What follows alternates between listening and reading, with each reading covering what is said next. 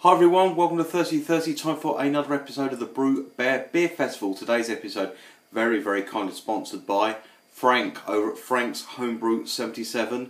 Scotsman living in the beautiful Emerald Isle of Ireland sent me over a Pils. Look at that, fantastic pet bottle.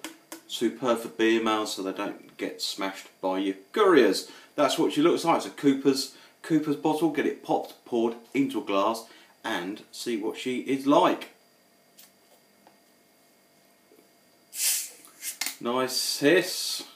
Love pet bottles because you can do that. Look at that.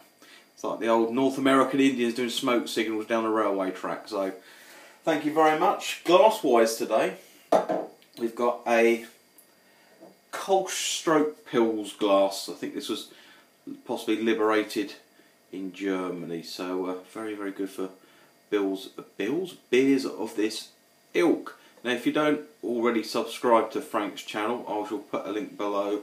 Go and check him out. Really nice bloke. Good brewer as well. Got a fantastic kitchen, as my missus always points out to me. And yeah, really nice bloke. So that's what she pours like. Look at that. That's a beautiful textbook straw golden colour. Look at that. Fantastic carbonation. It's a non-nucleated glass as well. We've got a nice, what's that, nice two finger of, you know, that quintessential textbook Pilsner style head on that. Looks fantastic. Go for a sniff and see what we get. Malt, get hit of the malts. Bit of spice. Maybe a little bit buttery as well. It looks like a Pils. Got the characteristics of a Pils. Smells like a Pils. It should taste like one as well. Let's see. Cheers everyone.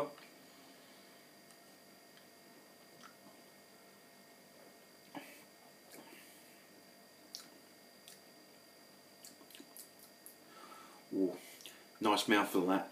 Silky smooth. Perfectly chilled I think this is. I think I got this out of the fridge probably about half an hour ago. So it's just it's not ice cold, but just that little bit off ice cold as such.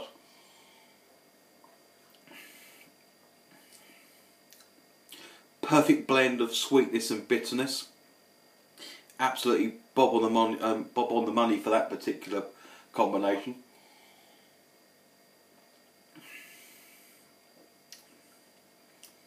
Noble-esque hop characteristic as well. So it looks like a Pils, it smells like a Pils, and it tastes like a Pils, and you can't really ask for any more than that. Now Frank's a bit of a Pilsner specialist. He's I think he's done quite a few different variants and different versions.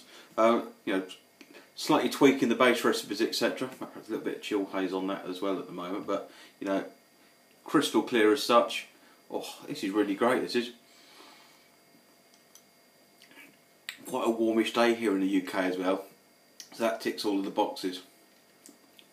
Get a little bit of that spiciness just as it goes down on the final bit of the palate, but you do get that little bit of it's dinky bit of butteriness as well, without being without taking away from the characteristic of the malt and the balance of the hops. That is absolutely top notch. That is. Enjoyed that, Frank. Thank you very much for sending that, sir. As you know, on Thursday BrewBear Beer Festivals, we do our scoring system. Is it, you know, in the style of the spaghetti western? Is it good, bad or ugly? That's definitely that's a Clint Eastwood, that is. Really enjoyed that. I'm going to polish it all off now.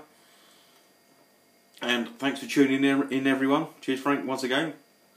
Tune in for the next series of the BrewBear Beer Festival. We got a 4-parter sponsored by the man, the inventor of Tuesday Tipple, the man with quite possibly the first or second or joint first kitchens on YouTube land. Thanks for watching everyone. Of course, that's Mr. John Owens up at Aussie Brew. Be seeing you.